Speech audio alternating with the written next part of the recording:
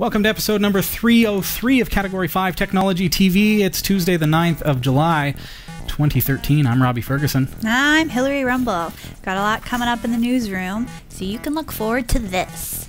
Are you an Ubisoft user? Change your password, because they've been hacked. Ooh. Samsung is buying set-top box maker Boxy. In-game purchases are coming soon to World of Warcraft. A new form of advertising is vibrating the ad into your head. Freaky. And lastly, that cool robot from Honda, Asimo, is having trouble understanding human gestures. So stick around because these stories are coming up later in the show. Hey robot, I'm over here. Hey, we've got some stuff to give away tonight. We've got the newer Tech 7-port USB 2.0 hub. What is exciting about this thing? It's got a 2.1 amp powered output. Ooh. The whole thing is like 4 amps. It's a powered USB hub, so you're not going to be drawing any power from your computer. Make sure you get into the chat room. Okay, Category 5 on Freenode. In a couple of moments' time, we're going to be giving that away. Drawbot is going to be going into the chat room. Here's why it's important for you to sign on, because it's going to be getting all the names from the chat room and conducting the draw. That's your ballot. Be in the chat room. I like it a lot. On tonight's show, I'm not going to give away too much. I was thinking, how much should I give away? On tonight's show, we're actually going to be showing you something a little bit interesting, a little bit nostalgic for me. We're going to be looking at a distribution of Linux from the early days. We're going to be going back in time and seeing what distribution of Linux actually helped me to make the switch from Microsoft Windows over to Linux. And we're going to be looking at it on original hardware. What does that even mean? No virtual machines here. We're talking the real deal. Antiquated. I know.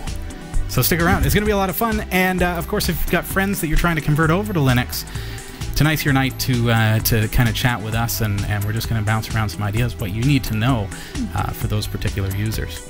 Cool. And if you have questions, as always, you can give us a little ring-a-ling on our telly. You can call. Oh, you it's can so call good to hear on from the you, phone. Jot. We can hear your voice. We're used to seeing your voice through typing, but we can hear your voice. So give us a ring-a-ling, 254-5-CAT5-TV. That's the phone number. Yeah. So. Okay, what else? Yeah, well, that's... we'll chat with Agamotto in just a moment. He's got a couple questions for us about the flooding up here in Canada. It's been kind of a crazy kind of month. And we'll be right back. Don't go anywhere. Don't forget, get into the chat room. We're giving one of these away. Stick around. This is Category 5 Technology TV.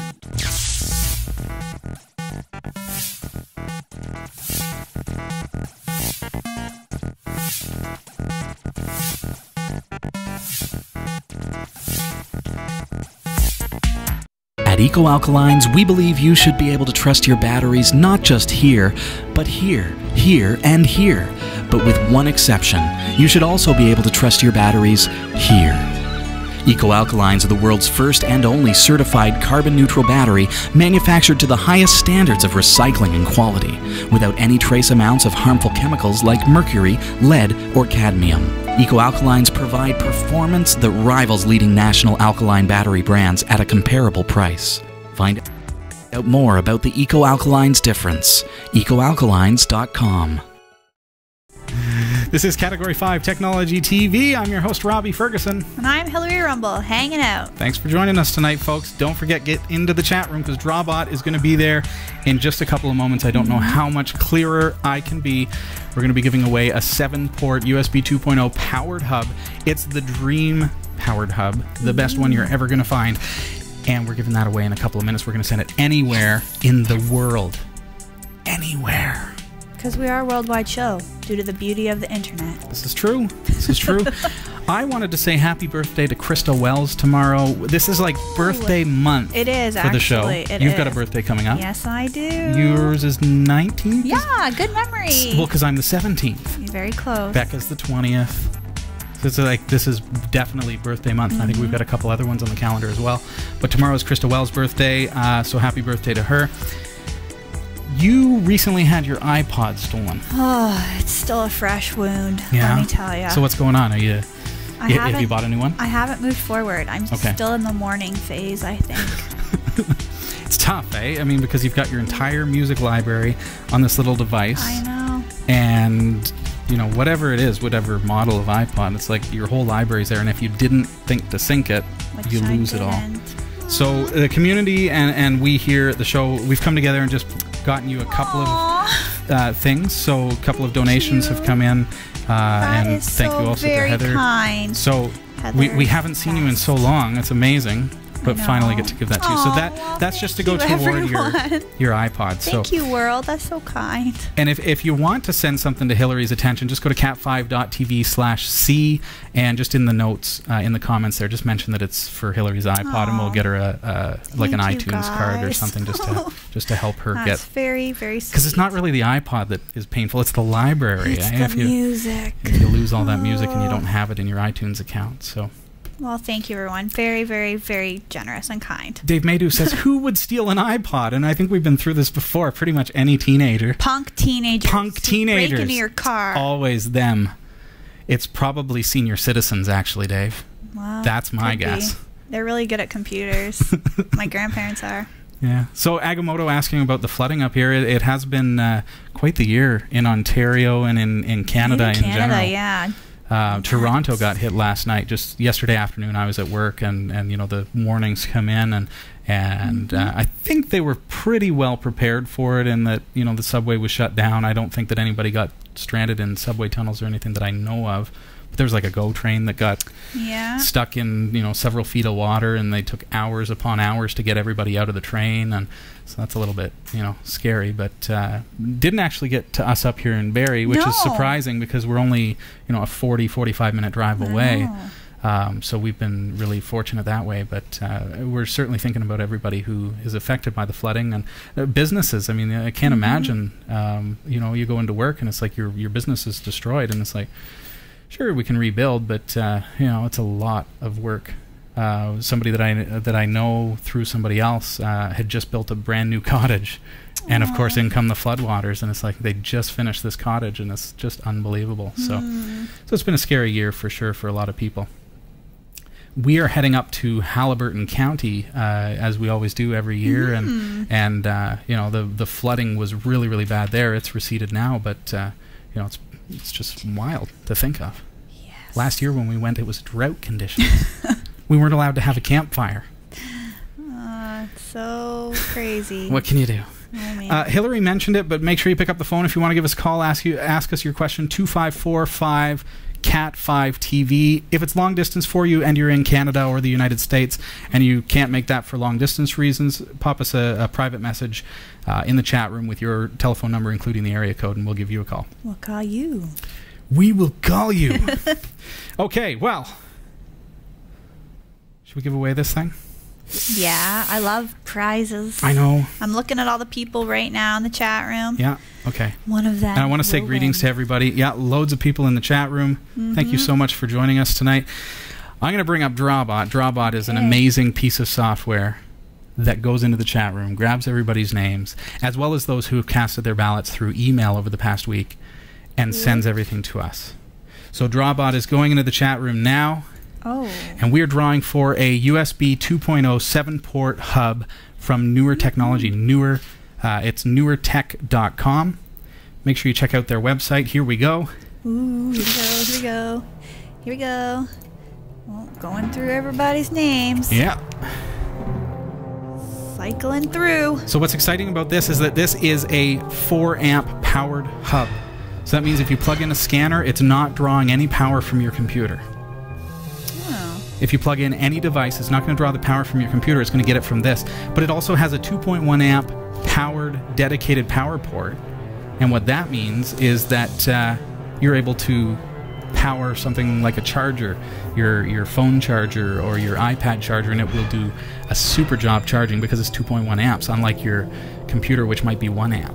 So it gives you a lot more power all at once. Going through the names in the chat room and those who have submitted their entries through the email. Nice to see so many familiar and new faces in the chat room today. And we are really representing the whole world tonight. That's how we roll. Worldwide. Starting to speed up here. Oh, here we go. Here we go. The anticipation is killing me. I know. You never know how many people are going to be in the chat room. It's going through. Newertech.com. It's compatible with USB 3, 2, and 1.1 devices. Of course, it's daisy chainable, so you can hook up to 127 full-speed devices to one single port on your computer. Holy. Data transfer rates are, excellent, and it, of course, is fully powered. You can actually do this. You can plug this in without even plugging it into your computer and charge all your devices. It can be used just as a USB charger because a lot of devices these days are USB. Mm-hmm. Hokey doodle! Should say hi to those who are new registered viewers, and I see some of your names flying by on the screen tonight. We have... Want to go through this one at a time? I'll say Rock88 Hard. That's one of our new registrations on the website. Polly Magre. Welcome to the show. Carter Slad is also joining us as a new viewer here at Category5TV. And so is Wymek. Thanks for joining. SWL Brazil. Nice to have you here. V Blars, you rock. Thanks for coming. Planet H. Nice to see you. I read that as Planeth. It might be Planet. I think Planet H makes more sense. Also like to welcome Linux Grandma. Hey, Linux Grandma. How cool. Kitsune Smiley Face, also a new viewer. And so is Rottenbow. Steve, or Ronbo. Yeah, Ronbo could be. Stephen C. Nice to have you here. And M. Castillo, we welcome you too. And finally, our latest registration on our website is Nicolinio. Nicolinio.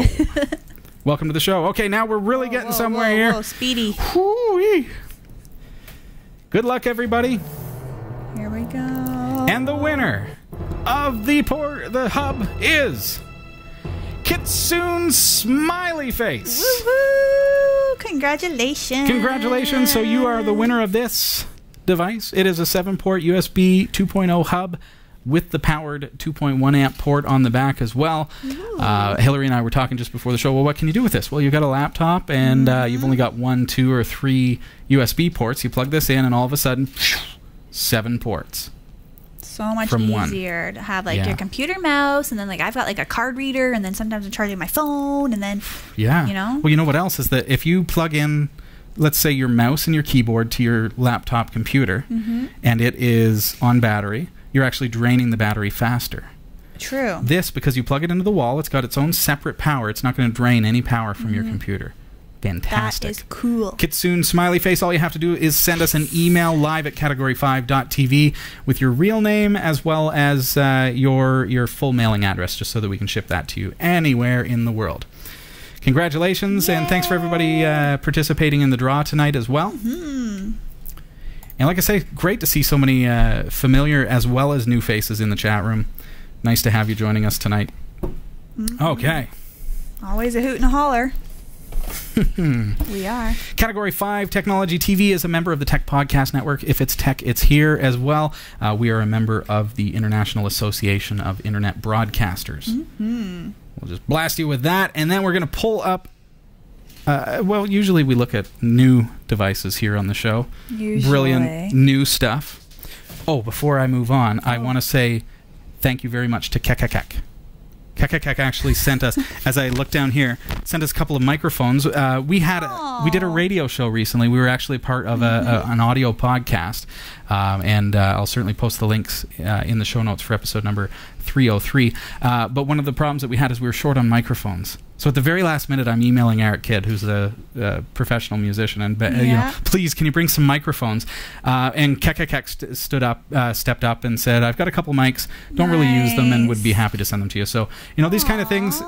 Sometimes that kind of stuff comes in, and you don't realize how you can support the show. But now we don't have that problem. Where if we want to do another radio broadcast. we can do that, and it's a we're lot set. easier. Well, Thank because we you. generally we only have these 2 headset microphones, yeah. right? So if we're going to sit around in a kind of a, you know, a what do you call it, a round table kind of environment, it was kind of makeshift. Hey, thank So, you for appreciate that. That's very, so very kind. much. Okay, so I was digging through the old gear over the past couple of days, just getting cleaned up. We're working on moving the studio. Studio D is hopefully coming in the fall. Your donations are going to help us get there, as well as clicking on banners and things like that. We are hoping to renovate a new space for the studio, because this, I don't know if you remember, if you've been watching the show long enough and saw us move into Studio C where we are now, this is a temporary space. This is basically the rec room of our house, and we hope to eventually turn it into a rec room. So with all that said, we had plans from the very, very beginning when my wife and I bought this house that we were going to move the studio into its own space, and that's moving forward. So with all that means unpacking old stuff and going through and sorting and figuring all, you know, where do we put everything, and getting rid of a lot of old e-waste and things like that. Interestingly enough, I was going through the junk and I found an old laptop from 1999. Ooh. 1999. That's when I loved the Backstreet Boys. It is. Wow. It was a long time ago, wasn't it? With this, so I fired it up. They don't make them like they used to, do they, folks? And it fired up. And I want to show you what's on there. But first I'm going to show you this. This is amazing. And It's feel humongous. this. Feel this. It's like a weight lifting got that? course. I can barely hold This is really heavy, folks. Ah, Look at the thickness of that. it's Compare that to like chunky. your tablet. I mean, this is more powerful. It's ridiculous, isn't Really? it? If you think about it Really? like that.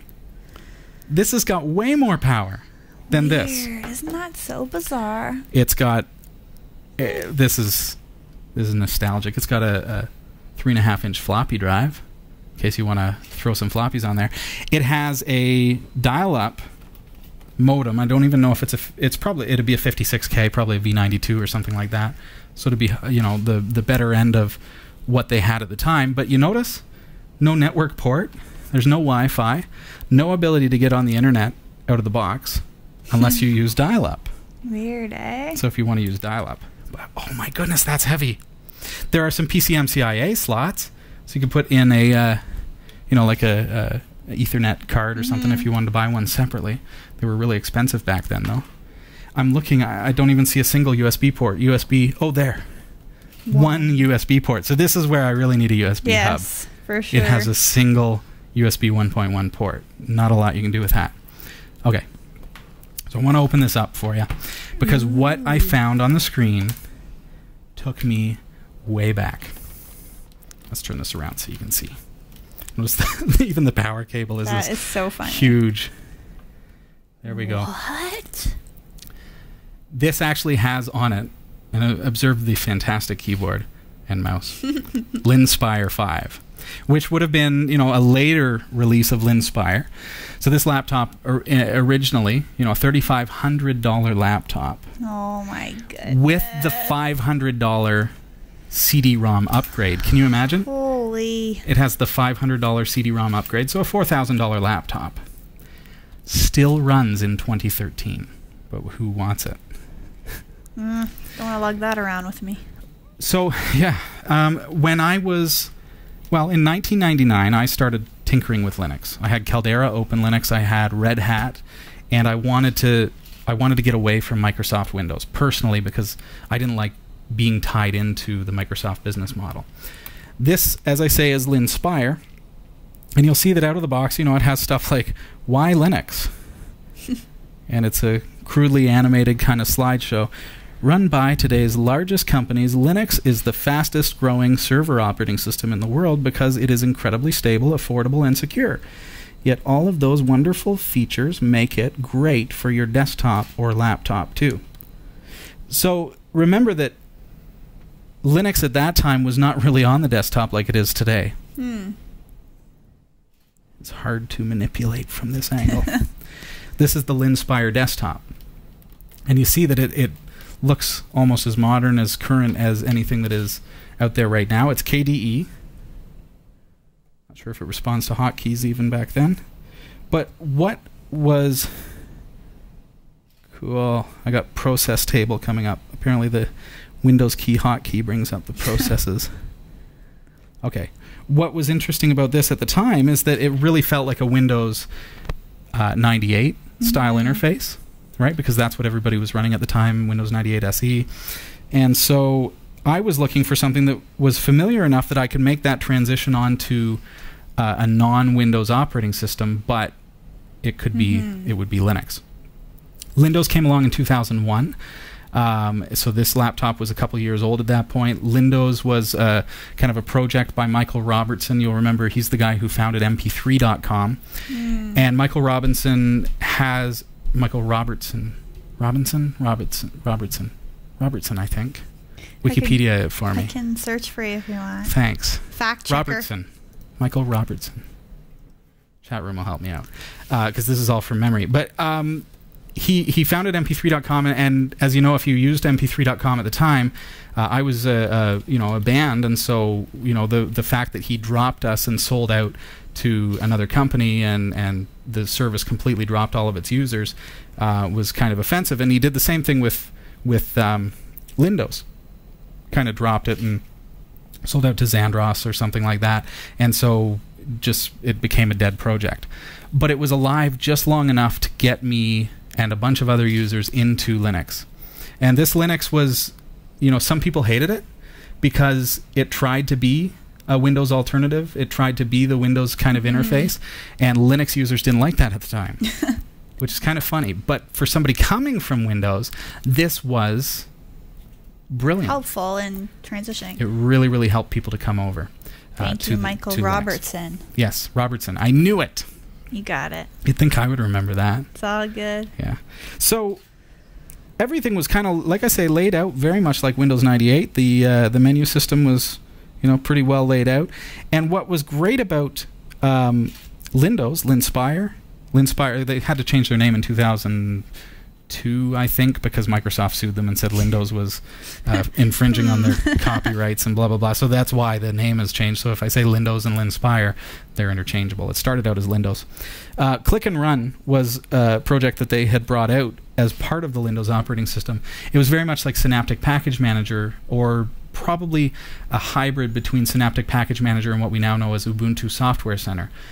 It was very graphical, and what was neat about Click and Run is that everything was single-click installation. So it was really, really easy to find software and install it, and Windows was one of the first real user-friendly ones to offer an ability to install any program that you wanted without needing a CD, without having to put media. Back then we had to have 15 floppy disks, and you'd put in the first one, and if one of them in the set was broken, you'd be messed because it wouldn't install.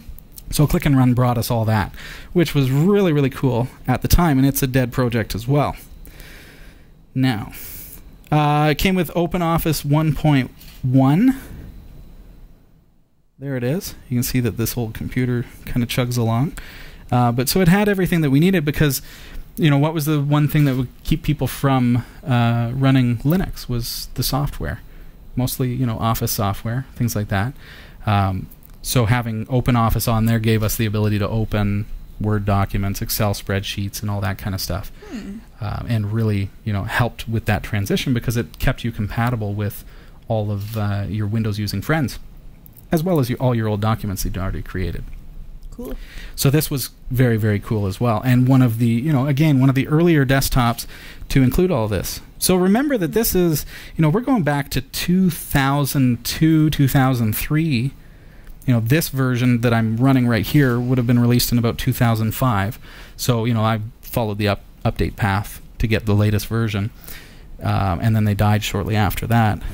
So I think what was intriguing about Windows, Linspire, and that era of Linux is that it really allowed you to transition to Linux in a desktop way, because up until then, it really felt like Linux was a really scary thing. It was terminal, all about terminal. It was all about, are you root or not? And that was a gray area with Windows. And this gave us a chance to switch over. So for me, I made that switch. Windows allowed me to make that switch permanently and 100%. I was able to drop Windows completely. And then later through virtualization and things, then I started being able to do some other stuff as well. So all very, very cool. Did anyone else use Windows Linspire? I'd love to hear from you. It wasn't as popular of a distro as some, but what happened is that Ubuntu came out, right? And then this is where Windows kind of started to die, because they were based on Debian, and then they said, oh well, Ubuntu is out, Ubuntu's doing great with Warty, let's base Linspire on Ubuntu. But Linspire was a paid for distribution. You had to buy it. Oh, interesting. Right? So again, kind of ticked off a lot of people in the community, because it's all free software just rebranded. Right. They did a lot of rebranding.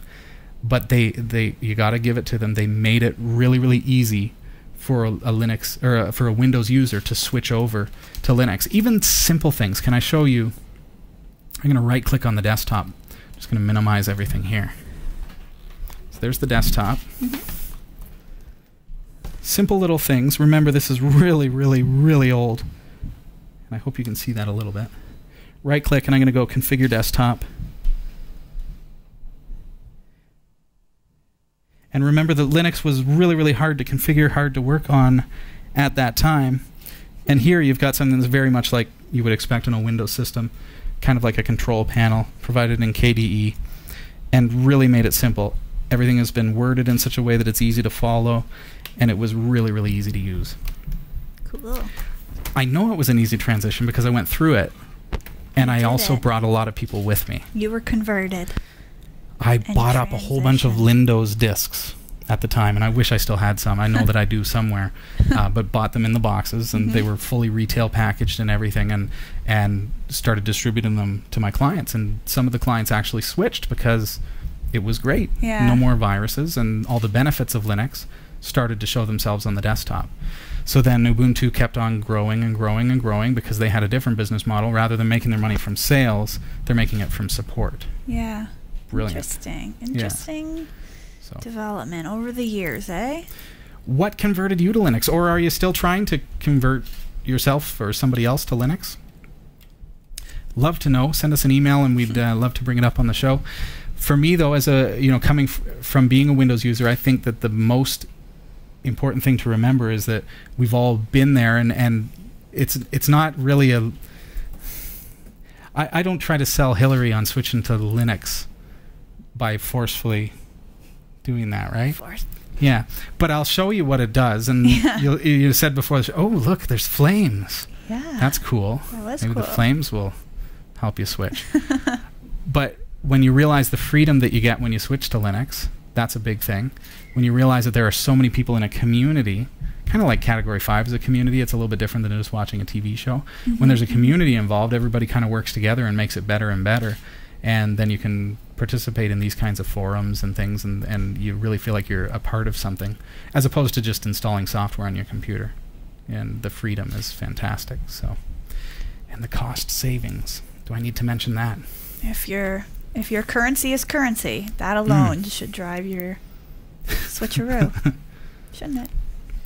So we look forward to your emails live at Category5TV. That's my Linux conversion story in a nutshell. Interesting. That was really a cool find for me. That is pretty funny, actually. It brought me back. I haven't thought about floppy disks in a long time. Not even on my radar. Well, why would they be, really? Yeah. But now I have a floppy drive reader. We gotta find a floppy disk and just test it out. That I threw in the dump because I didn't have any way to read them. Fantastic. That's pretty funny, actually. All right. Well, world, are you ready for some news? Some new and exciting things? Here are the top stories from the newsroom. Ubisoft has suffered a security breach and is warning account holders that details have been compromised. Oh dear. The video game publisher said that usernames, email addresses, and encrypted passwords had been illegally accessed, but that subscribers' debit and credit card details remained safe as it did not store them. That's good to know. They said that 58 million people were in its database at the time of the attack, and they are recommending that all Ubisoft users change their passwords immediately.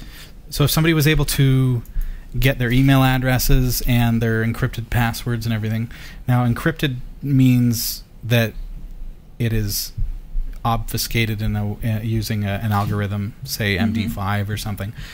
Can't really be reversed, but if you use a plain English password, or if they have the time to brute force it, they can figure it out, and then they reverse it. Once they've figured out what your password is, first thing they'll do is test, okay, well, if this is a Hotmail email account, I'm going to log into Hotmail, I'm going to put in their email address and try that password that they're using on Ubisoft. Yeah. Is it the same one?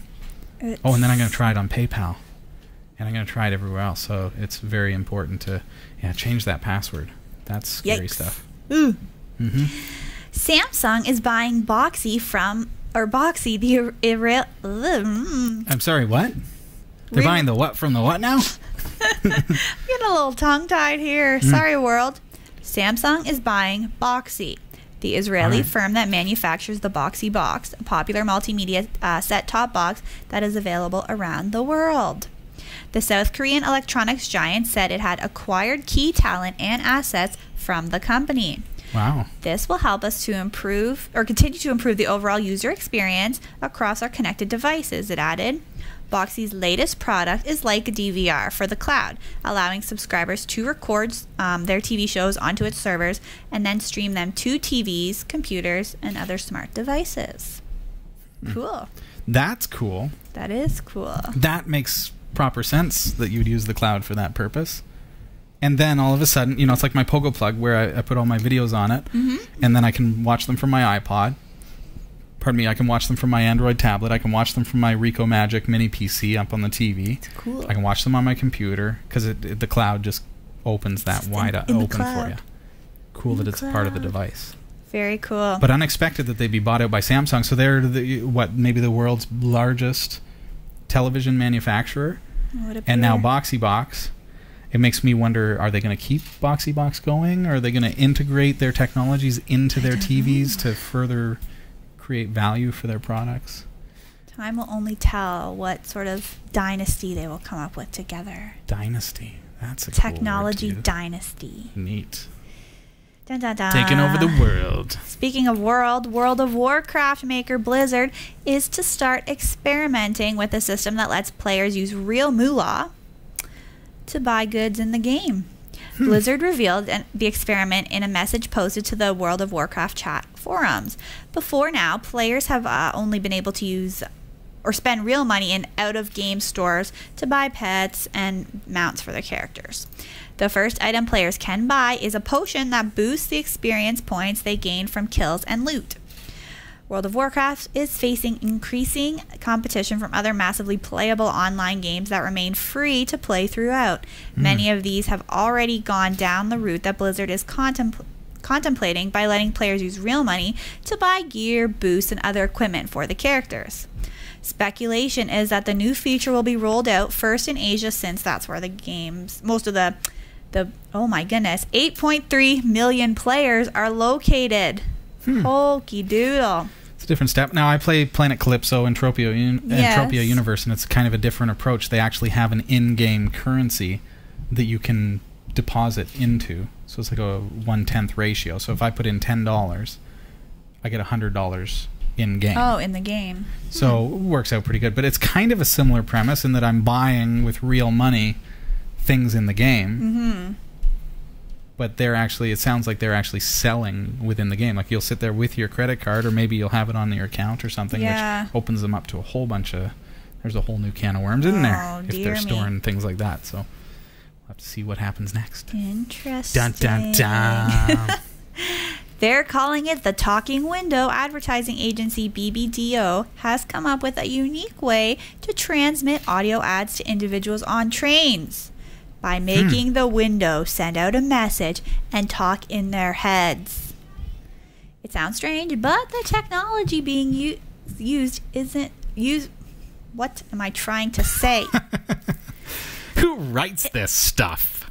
It's my mouth. It's not working. I apologize. Okay, this sounds like a crazy idea, but the technology being used to do it isn't new. The window has a transmitter attached, which makes the window vibrate. Or when someone leans or sleeps against the window, the vibrations play the message, so only the person in contact with the window can hear it through bone conduction. Interesting. Now, do you know much about bone conduction? I know about a little bit because of bone conducting hearing aids. That's what I'm wondering. So it sounds like a similar technology to like hearing aids and things like that. Or if you put your head up against something and somebody's talking in another room, you can hear it. It's like, oh, weird, freaky weird, guys. Sense. Freaky weird. So everyone else on the train won't hear a thing because if you're like dozing off against the window, go through your brain. Your bones. Bone conduction is the same science that makes certain hearing aids and headphones work, as well as being used in the military. The sound waves vibrate the tiny bones in your inner ear, bypassing the eardrum so you can still hear the ambient sound as well. The ad campaign is currently running on trains in Munich and North Rhine-Westphalia, Germany, promoting a new mobile app for Sky Deutschland. Cool. Neat idea. And lastly, Honda's popular robot Asimo faced problems with gesture recognition on its first day as a museum guide at the Mariakin Science Museum in Tokyo. The machine struggled to differentiate between museum goers raising their hands to ask questions and raising their hands to take photos. It's got all messed up. It is working as a tour guide at the museum for the next 4 weeks as a trial. Asimo cannot respond yet to voice commands. The robot is instead designed to answer 100 questions selected via touchscreen from a written panel. But during a demonstration, it froze and asked, "Who wants to ask Asimo a question? Who wants to ask Asimo a question? Who wants to ask Asimo a question?" repeatedly when people pointed their cameras at it. Oh boy. Freaked them out. Honda Robotics Technology Specialist Satoshi Shigemi said, "Right now, it can recognize a child waving to it, but it's not able to comprehend the meaning of the wave." You can get these full stories online at Category5.TV/newsroom. The Category5.TV newsroom is researched by Rory W. Nash with contributions from Stephen Delaney and our amazing community of viewers. If you have a story you think is worthy of on-air mention, send us an email at newsroom@category5.tv. From the newsroom, I'm Hillary Rumble. One of the stories came to us from our very own Heather Bailey Brown as well. Thank you for sending that in. And I want to know how this guy can't understand things, but he can feel emotion. So much so that he loves us. Oh, that's sign language, guys. Sign language, folks. Hey, tonight's show is brought to you in part by AdZerk. They are the next generation of ad serving. If you've got a website, make sure you check them out. You can monetize your website by placing banner ads and things like that. AdZerk can help. They are the fastest asynchronous banner ad code in the world. AdZerk.com. We've got somebody on the cat phone here. Thanks for calling us up. Cat phone. Hello. Hello. Well, hello. Who's this? This is Jim, Carter Slade. Hi, Jim. You're live on the air with Category 5. What can we do for you? Well, I was wondering, I just sent you a couple of emails. I sent you the link in the second one. It's for KDu XP. It's Ubuntu 1204.2 LTS. It's in Portuguese, and it has the converted it to English. Yeah. And it's got the classic menu. Okay. And once you install it and you set it up, you have to have it installed. Then once you set it up and it starts again, and then it gives you the English language. Oh, so you actually can get it in English as well? So is this a new distribution that you're showing us here? Well, it's the 1204 is a fairly new one. Yeah. And I like it because it has the classic menu. Cool. But KDU. Set up, you just follow the flag. Like it has the English. You go to the control panel where it has the flag that shows you the languages. Yeah. And you set it up. I'm trying to make a YouTube video on it. Okay. And I had a question for you about how do I get an intro. I downloaded one of those free ones where you it's from Flexpress, and they send an MP4 to your box. Yeah. I'm wondering how you put that in with your video that you made. Like to actually meld the two videos together? Yeah, but it's an MP4. My other one is in it with an org file, Like an OGG, yeah, or OGV. I'm sounds like a music one, MP4, isn't it? Or is that video? No, that MP4 is a video codec, or a video container for MPEG video. So what you would do, Jim, is you need to use a piece of software such as, now you could use FFmpeg, which is kind of deprecated. You can use mencoder to put the videos together. Do you have Windows machines or Linux machines? You all Linux? I'm switching over because XP spacing out and I'm out of work and I can't afford to buy a new computer. Right. For Windows 8 and that. So you might try using something, easy. Do you want to get into some video editing or just convert the videos that you're creating? Because you might try OpenShot Video Editor, which is a free piece of software for Linux that is a nonlinear video editor, and you can place each of those clips within your timeline and then export the whole video, including all the clips. And that's a Linux piece of software. So that's something, and I'll put links in the show notes for episode number 303 for you, Jim. Yeah, because I've been trying to just, I don't want to have a fancy intro like you guys do, but sure.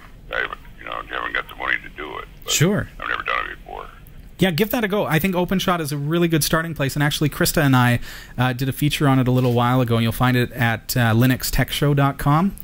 And that feature shows you some of the ways to create title graphics and things, so you can create like a show intro and all that kind of stuff. Might be a really good place to start.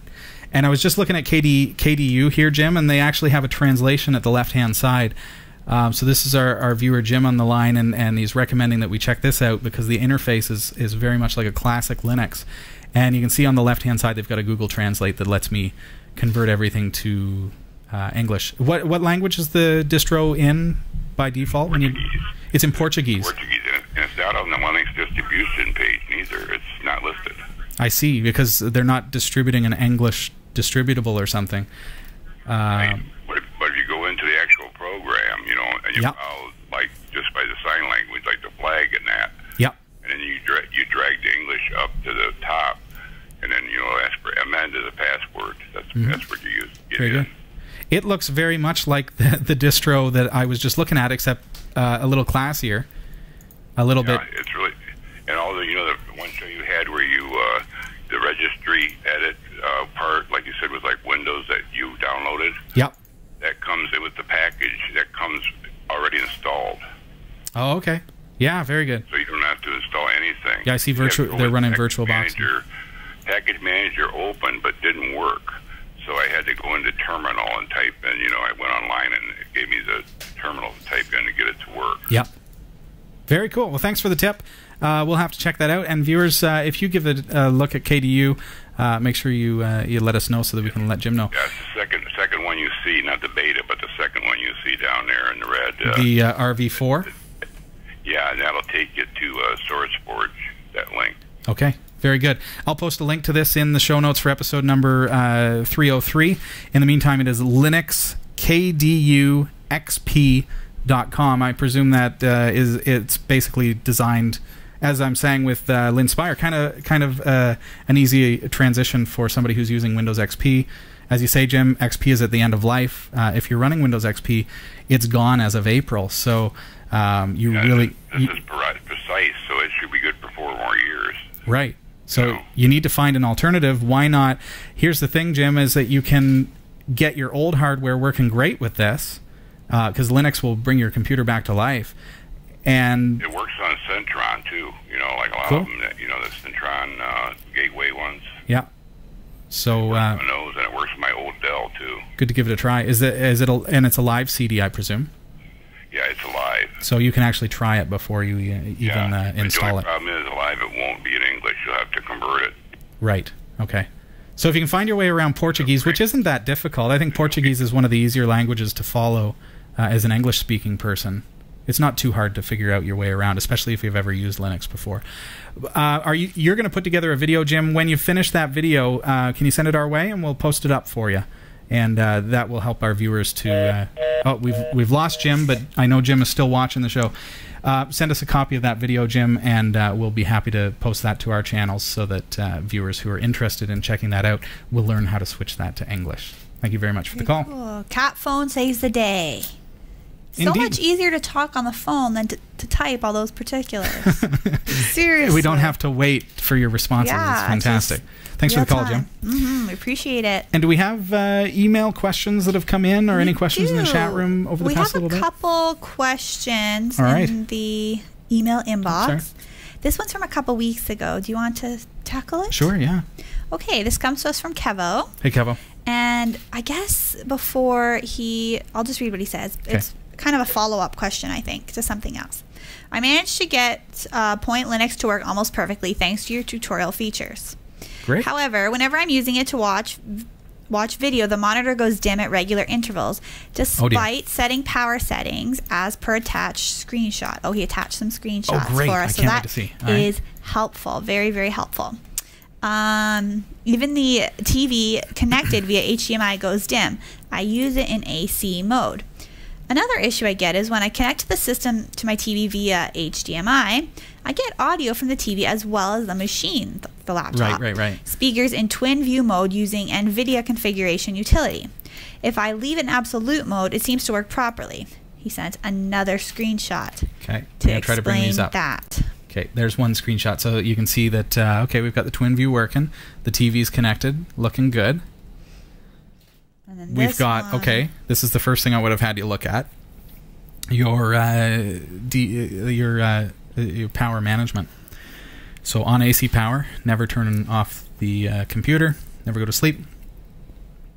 But here's the thing, under display, put display to sleep when inactive or never, and set display brightness to 100%. So, and dim display when idle is unchecked. So that all seems like that should do what you're trying to do, right? Mm-hmm. Okay. There's more to the email, I presume? So, yes.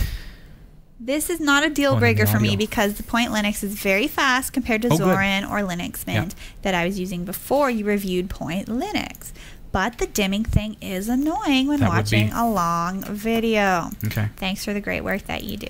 Kevo, I'm happy to do my best to help you out here. I really am enjoying Point Linux. We were looking at a couple of different distros today. This is Point Linux. This is what I'm running on my system now. And it is beautiful. It's modern. It's sleek. It does everything that you need it to do. But as you say, it's going to dim your monitor. You've got it plugged into your HDMI port. So guess what happens when you're watching a movie? The television dims as if it's going to screensaver. But you've checked everything off. And so why is it doing this? Because you've set it up properly, as I saw in the screenshots there and our viewers at home saw. But if you do stuff like this, does that happen? Do you have things like Expo? Do you have things like Cube? Or do you have things like, if I close a window, we're going to woo Hillary here. I know, I'm like, there's my terminal. And if I close it, fire. Fire. That's cool. That is right? Cool. Mm-hmm. But what is that? That's Compiz Fusion. Oh. So there's a little something that you need to learn about your system now, because it is Point Linux, it's Debian 7, but it looks like what? GNOME 2. But GNOME 2 is gone, it's deprecated, it's been replaced by GNOME 3. So what are we actually running? We're running Mate, the Mate desktop environment, which is based on GNOME 2. Point something. Okay, so what's different here is basically, we used to go gconf editor, right? But guess what? We've got mate conf dash editor. Okay, it's the same thing as gconf editor. Remember that? It's kind of like the registry for Linux. But because we're running mate, we need to use this one. So what I want to do is I want to go apps and then go to Compiz. Under Compiz, you should see plugins. Go there and see fade somewhere around here. There it is. And go to your screen, go to options, and you'll see something here. Dim unresponsive is checked by default. And you're not going to find a setting for that necessarily in Compiz Config Settings Manager. So disable that. Just like that, just an uncheck, and it's done. So now that's not going to happen to you anymore.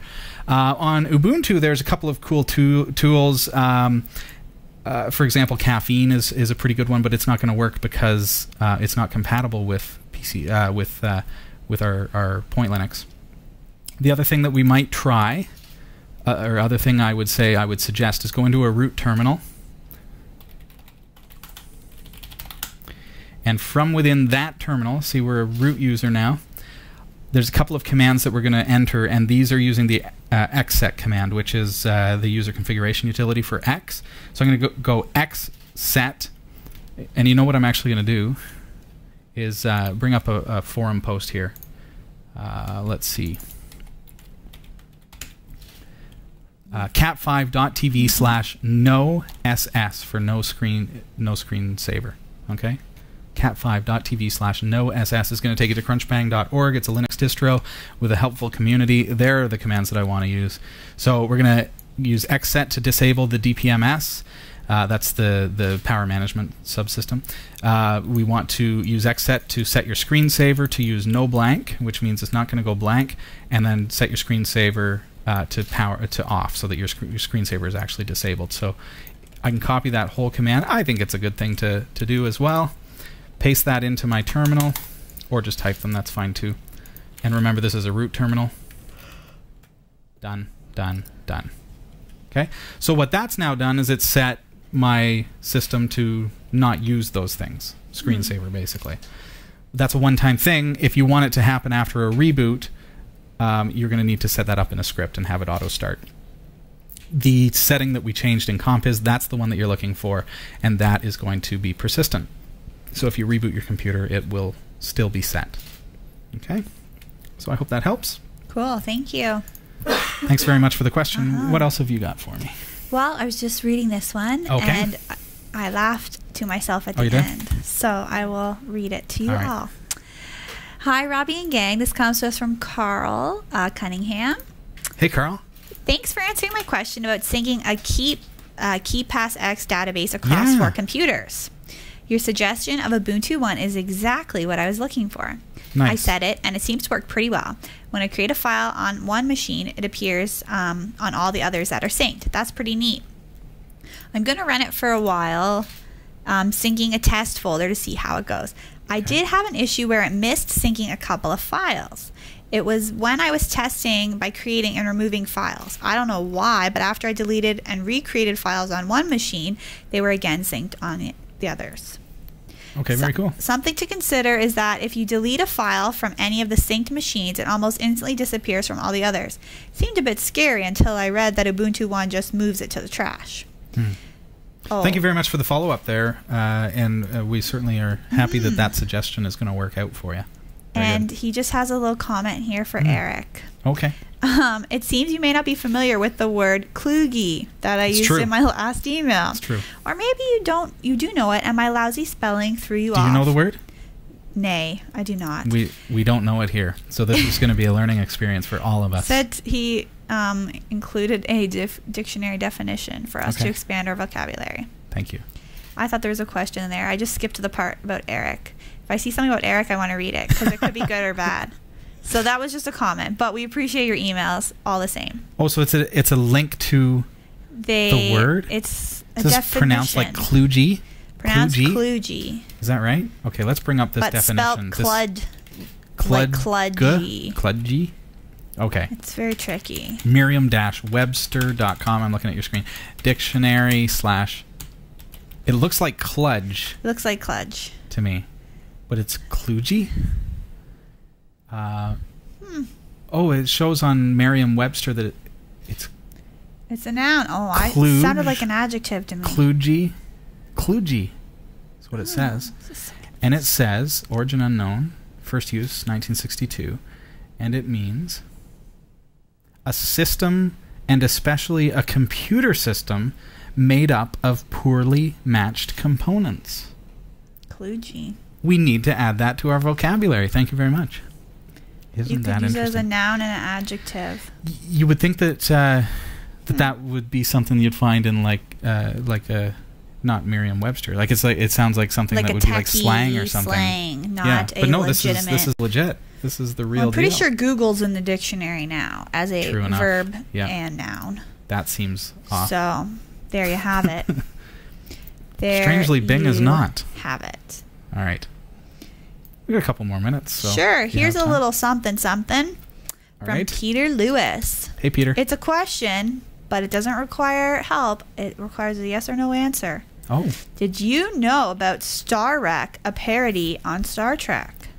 Yeah. Star Rec Studios Limited and Rec a Movie were created by a group of filmmakers from Finland who in 2005 created the freely downloadable Star Trek parody movie Star Rec. It's another thing that that takes me back. Yeah, that was a while ago. I watched The Perkinning. I don't know. In The what that Perkinning. is. Star Rec.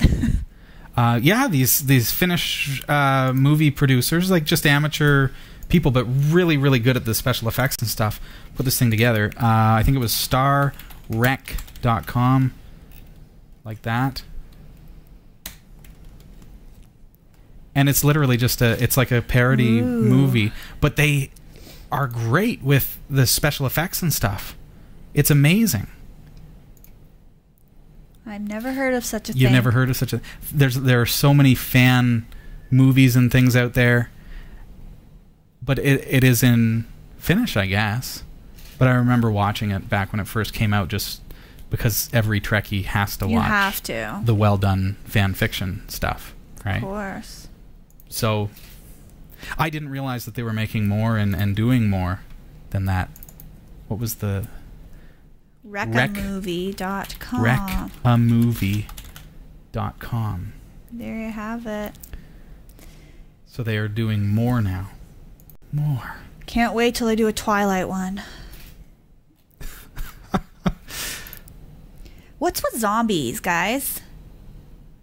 That's what I'd like to know. Stare. I just saw zombie at the corner of my eye. What's the deal with zombies? Not a zombie, the word zombie. I didn't see a zombie. I saw the word. I was like, where? Zombie. In the studio here at No, Category there's 5? no zombies in That's here. Really creepy. Yeah, what's with that? I'd like to know what's with that, What's with too. zombies? Yeah. That's what I'd What's like with to know. the vampires trend? I don't know. The whole... I mean, I'm not a teenage girl, so I don't Well, neither quite am I, understand. but I'm still into it. Yeah. You are? I mean, I've read the books and seen all the movies, Really? but Great. I have to stay current with the trends. So that you can of carry pop conversations culture. with teenage girls. I do. In my line of work, you have to know what's going on in the world. I watched the spoof trailers on YouTube. They were brilliant. They were really good. Spoof Aw. trailers are fun. Because you get into, they'll do Star Trek and like the Star Trek 2009 movie where in the trailer, it's like, it's a movie where the aliens are not the aliens that you remember from Star Trek. And it shows all the clips where it's the guys in the bar and stuff, and they look more like Star Wars aliens. There's no Klingons, there's no anything till the new movie, but yeah, those are fun. We're practically out of time. I suppose we have time for a really quick question if there is one. Let me take a look, see. All right. This isn't a question. Thanks for the email, by the way. But another email. We got lots of comments and stuff, which is cool because we love hearing from people. We do love so to hear questions from you. or comments, stories, sagas, novellas, whatever. We'll read it. The whole chat room is tired of the zombie thing, by the way. Okay, Especially I'm not Agamotto. alone. Agamotto is sick of zombies and autotune. Auto-tune. Oh, yeah. Yeah. We Yeah. could have a whole show. What if they auto-tuned zombies? That's Heather's Oh. suggestion. Maybe we could actually take like a zombie movie and auto-tune We it. could. Like we get the should- guys from Auto-Tune the News to do it for us. We should, Gregory Brothers. We should just do like a bunch of things. We got a lot of things we could do. A lot of stuff on the back burner for season 8, folks. Ooh, possibilities. They're just like thinking. Anyways, one of those emails we've got is a quick shout out to Robert Gazinski's sister. Oh. Yes, her birthday is on July 13th. So happy birthday, Natalie. Hope you have a terrific day from everyone here at Category 5 and from your brother and the entire world. The whole world is wishing Happy you a happy birthday. birthday tonight, Natalie. So, hope it's a good one. Mm-hmm. She joins the July club Yeah. of the birthdays. It's a busy month. Mm-hmm. Yeah. Well, that is all the time that we have, folks. Thank you so much for joining us tonight. We are online at www.category5.tv. Make sure you follow us on Twitter as well. I'm at Robbie Ferguson. I'm at Hillary Rumble, I'm pretty sure. That's right. I think that is me. With the double L's. Double L, Hillary, double L, Rumble. The way I remember it is rum ball. It is what it is. I should look into my And you heritage. actually incidentally brought me a rum ball I did. as a gift once. I did. And I will never forget that. A rum ball from Rumble. Thanks for being here, folks. And please pop us an email this week, live at Category5.TV. Next week, Abigail Page is going to be here in the studio. Ooh la la. A married woman, no longer How Abigail fun. Smith. She will be here joining me at Category 5. We've got lots of fun stuff planned for you. And this month is just going to be an exciting month. So make sure you check our calendar. Keep up to date with our website, Category5.tv. It's great to see you. Thanks for having me, guys. Thanks for being here. It's been a slice. And we'll see you next Tuesday night, 7 o'clock Eastern Time. Bye, Have a great week. everyone. Bye-bye.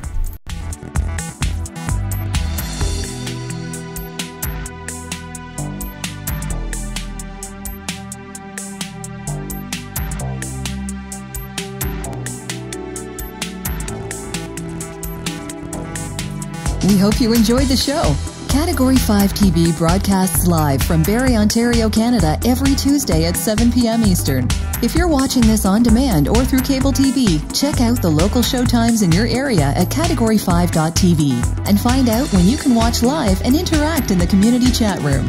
Category 5 is a production of Prodigy Digital Solutions and is licensed under Creative Commons Attribution 2.5 Canada. We'll see you next time. Thanks for tuning in.